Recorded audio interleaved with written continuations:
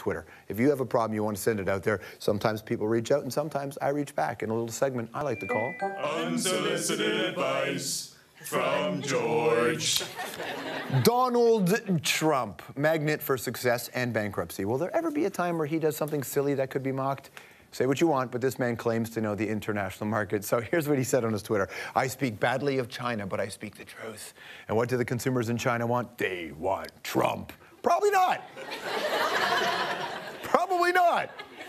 But here's the thing. That is a truly American man asking a truly American question. It is not right for a Canadian to answer it. So we'll go to an American. Ladies and gentlemen, the Roastmaster General. Take it away, Jeff Ross. They don't want Trump.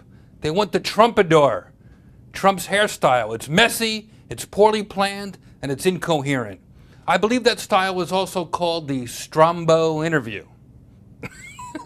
Sorry, George. Unsolicited advice from Jeff.